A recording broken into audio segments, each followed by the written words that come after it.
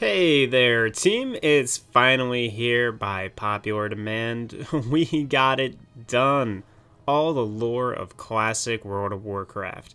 So, as usual, I'm going to give y'all a fair warning that I will not be covering every single quest chain and character, but instead I'll be going over all of the big important stuff that happened in Vanilla WoW that would lead to important events and moments in games that followed. I'll be skipping some stuff, cutting some stuff, and rearranging some other things to make the narrative flow better. The usual. So with that, let's get right to it. This is all of the lore of classic World of Warcraft.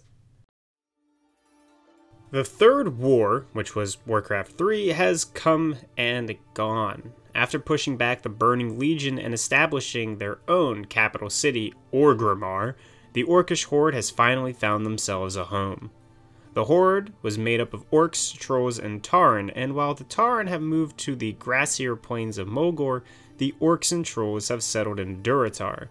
The top priorities of the Horde are to maintain their new borders, handle the wildlife within their new lands, and remove any lingering demon threat still lurking in Kalimdor.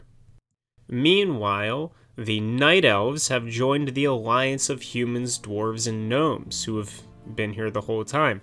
Lately, the Elves have had to deal with their world tree being destroyed in order to stop Archimonde, but it turns out a totally new giant tree was planted and raised off the coast of Kalimdor, which now acts as the new home for the Night Elves. They are still in contention for their land with their new neighbors, the Horde. The Night Elves are also cleaning up Kalimdor from the demon invasion, destroying demons and cleansing any corrupted areas. And on the other side of the world, in the lands of Dun Morogh, between Lordaeron and Stormwind, the mountain dwarves are housing their good friends the gnomes in the dwarven city of Ironforge. Since the gnomes recently got evicted from their capital Gnomeregan, the dwarves and gnomes fight together against the leper gnome invasion that have taken over the gnomish land, as well as trying to stop the Dark Iron Dwarves from invading Ironforge, and fighting the Dark Horde from expanding beyond their hold over Blackrock Mountain. Meanwhile, up north, the Forsaken who follow Sylvanas Windrunner have taken up refuge in the Undercity, beneath the ruins of Capital City in the Eastern Kingdoms. The Forsaken have allied themselves with the Orcs and have joined the Horde. Even though they are now members of the Honorable Horde, the Undead still don't play by the same rules an Orc Warrior or Human Knight would. There's still a lot of scheming and a lot of distrust for the Undead. The Forsaken are mainly focused on dealing with the leftover Scourge that still serve the Lich King, and the humans that still reside in the Eastern Kingdoms, Alliance or otherwise. And finally, down south, the humans of the rebuilt Stormwind were not involved in the Third War.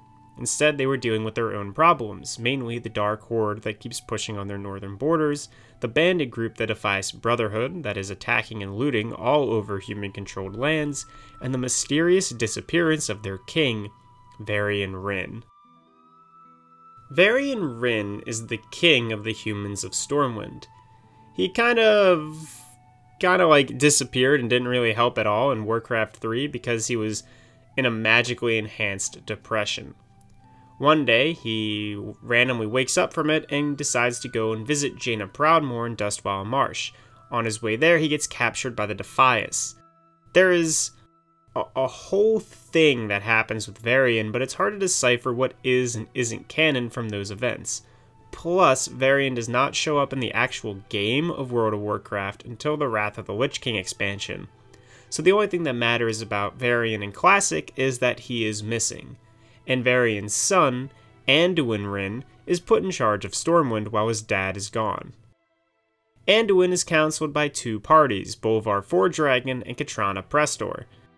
While fighting some Dark Iron Dwarves and Dragonkin, the Burning Steppes, the Alliance member Marshal Windsor, also known as Goldshire Footman, was captured and taken to Blackrock Mountain, home of the Dark Iron Dwarves and a bunch of other baddies.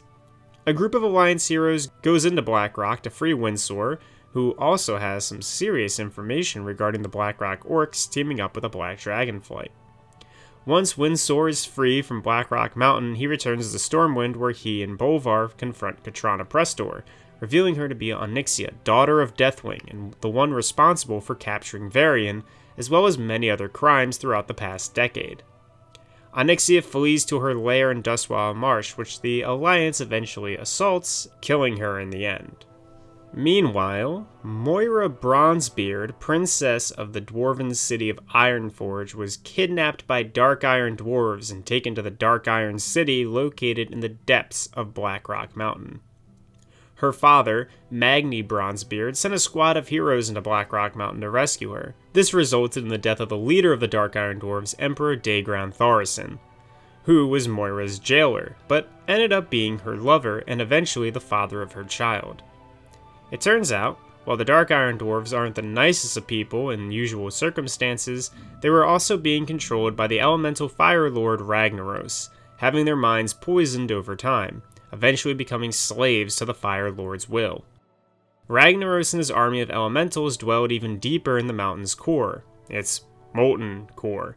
And while Moira fled to stay with the Dark Irons, the ragtag heroes would go off into Molten Core and defeat Ragnaros, ending his control of the Dark Iron Dwarves, stopping the funneling of fire elementals into Azeroth, and earning some sweet gear along the way.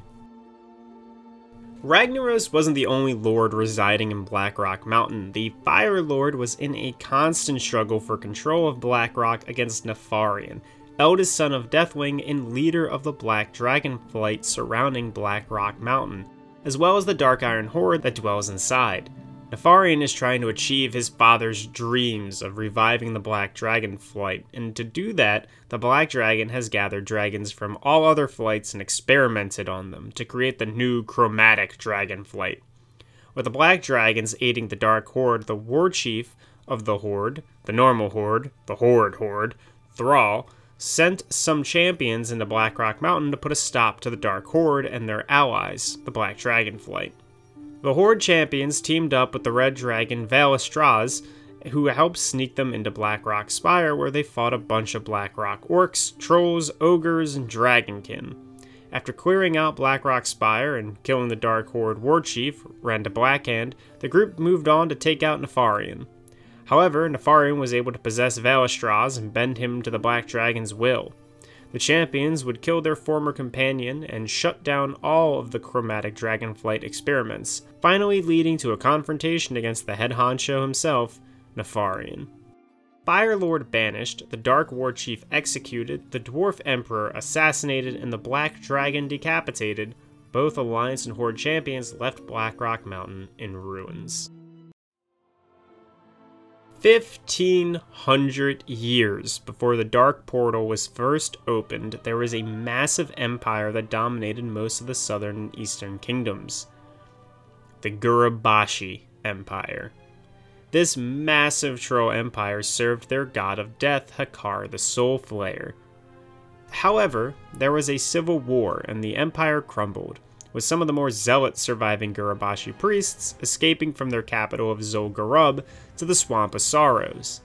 There, the troll priests created the temple of Atal Hakkar, where they planned to summon the blood god into Azeroth. The green dragon aspect, Ysera, got wind of the troll's plans, and her flight destroyed the temple, sinking it into the swamp. She then left some green dragons to watch over the place, to make sure nothing bad ever happened again. Fast forward to World of Warcraft time, and those green dragons had succumbed to the corruption of the Emerald Nightmare, as well as the corruption of Hakkar. The blood of the green dragons became fuel to bring the blood god into Azeroth, while their bodies were used as sentinels against intruders. A group of adventurers were sent into the sunken temple of Atal Hakkar by a few curious parties, including a troll named Ahn'Qiraj, who feared that the temple was close to summoning the blood god, and provided an ancient egg to the adventurers which could be used to trap Hakkar's essence. The sunken temple was cleaned out by the heroes who killed all the troll priests and corrupted green dragonflight, finally confronting the avatar of Hakkar and sealing his essence in the ancient egg. When the egg was returned to Ahn'Qiraj, it was revealed that the troll was secretly a worshipper of the Soul Flayer, and he then brought Hakkar's essence to Zul'Gurub, the original capital of the Gurubashi trolls, where the blood god was then brought into Azeroth. Hearing rumors that the Gurubashi had successfully summoned Hakkar, the king of the Zandalari trolls had sent an entourage of troll priests into Zul'Gurub. But just like the green dragons in the Sunken Temple, the Zandalari priests also fell under the corruption of Hakkar. With the Blood God alive and gaining ever more powerful inside the ancient troll city, the Darkspear tribe was called on for aid, and the might of the Horde along with them. The Horde champions dove into Zul'Gurub and cleaned it out of all the Blood God worshippers, the corrupted priests, and even defeating the Blood God himself. Around 1,000 years ago, in southern Kalimdor, there was a giant war between the insectoid Ahn'Qiraj and the Alliance of Night Elves and Dragons. This was called the War of the Shifting Sands, and it was brutal since the Ahn'Qiraj were unending, and many Night Elves and Dragons died in the conflict. Eventually, the Insectoids were pushed back into their fortress of Ahn'Qiraj. The Night Elves used their druidic magic combined with the power of the dragons to erect a giant magical barrier known as the Scarab Wall, which would then seal away the monstrous Ahn'Qiraj and their dark, mysterious master in the heart of the Silithus Desert for 1,000 years. Now, in the era of Vanilla WoW, the descendants of Ahn'Qiraj are stirring, and they plan on coming back to lay waste to the lands of Azeroth once again. The heroes of the Horde and the Alliance rallied together into the force known as the Might of Kalimdor, and they ventured into the ruined city. The Might of Kalimdor would defeat the Ahn'Qiraj and fight their way into the city's center where the old god Cthulhu awaited them. The old god was slain and the Ahn'Qiraj forces were laid to rest. With the rising of the Scourge during the Third War, several members of the illustrious Paladin Order, the Knights of the Silver Hand, were slain. The remaining members who stayed in the undead-filled Lordaeron were led by High Lord Alexandros Morgraine and Sadon Deathrohan, who continuously held off the undead Scourge from advancing into their stronghold of Hearthstone. The Silver Hand was able to fight back against the Scourge, winning some fights and even setting up some strongholds outside of Hearthstone in the process, mainly the Scarlet Monastery located nearby the now forsaken occupied Lordaeron ruins, and retaking parts of the ruined city of Stratholme. However, during a battle against the undead in Stratholme, Commander Sadon Deathrohan was killed and his corpse was possessed by the Dreadlord Balnazar, who had faked his death by the hand of his brother Varamonthros back in Warcraft 3. Balnazar then manipulated the son of Alexandros Morgraine, Renault, to kill his father, tainting Morgraine's legendary weapon, the Ashbringer, as well as silencing the only threat of leadership to Balnazar's position as head of the Silver Hand. Balnazar then decided to rename the Knights of the Silver Hand to the Scarlet Crusade, with their main objective being to wipe out all they considered evil in Azeroth by any means necessary. The indiscriminate slaughter and torture the Scarlet Crusade began enacting on not just the undead, but of non-human races too, was too much for some members, and they branched off and formed a different order known as the Argent Dawn. While the Scarlet Crusade would continue their Scarlet Crusade of blood and death of all that opposed them, the Argent Dawn was focused on allying itself with all races in hopes of setting up a united defense against the undead scourge infesting the plague lands of the Eastern Kingdoms. The three factions began skirmishing in the Eastern Plague Lands: the zealous Scarlet Crusade, the noble Argent Dawn, and the never-ending Scourge. The right hand of the Lich King, the Lich Kel'Thuzad, had led an assault on the Eastern Kingdoms, hovering his floating base of operations, Naxxramas, above the scarlet-infested city of Stratholme. In Stratholme, the Scarlet Crusade waged war against Kel'Thuzad's minions. However, a young member of the Argent Dawn was planning on leading a strike force into the ever-burning city and invading the undead fortress of Naxxramas. While Alexandros Morgraine was murdered by his oldest son, Renault, his youngest son, Darian Morgraine, would fight against the Scourge and the Scarlet Crusade. Darian assaulted Nax, and inside, his team of Argent Dawn members would cut away enough of the forces inside that the floating city was practically gutted. The final encounter Darian and his team faced was against the Four Horsemen, powerful Death Knights under the Lich King's command, and the leader of the horsemen was Darien's father, Alexandros Mograine, wielding the corrupted Ashbringer.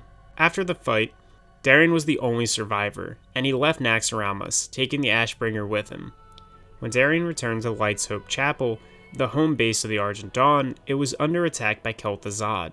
In this confrontation, Darien sacrificed himself by piercing his own heart with his father's corrupted sword, freeing the soul of the older Mograine and destroying the attacking undead forces. However, Darien's soul was lost to the Scourge, and Kel'Thuzad retreated with a new Death Knight. Bolvar Fordragon would later call upon heroes of the Alliance to aid the Argent Dawn in their time of need, and the Alliance forces alongside the Argent Dawn would assault the weakened Naxxramas and kill Kel'Thuzad. However, to kill a Lich, you have to destroy their phylactery, and while the phylactery of Kel'Thuzad was handed over to a High Priest of the Argent Dawn, the Holy Order claims to have never received it. They were betrayed, and Kel'Thuzad's phylactery, as well as a High Priest of the Argent Dawn, went missing. And that is all the main lore of Classic WoW. I covered mainly the broad strokes of the endgame, since WoW lore gets really messy with what is and isn't canon, with books saying one thing, the game saying another thing, and then the game retconning itself and saying a totally different thing, and so on and so on. But if you just play Classic WoW, all of this info was correct in that context. So time for me to say the stuff. Thanks for watching. I skipped some things here, skipped some things there, but all in all, this is all the stuff you need to know. Thank you so much for watching. Have a good one, and take it easy.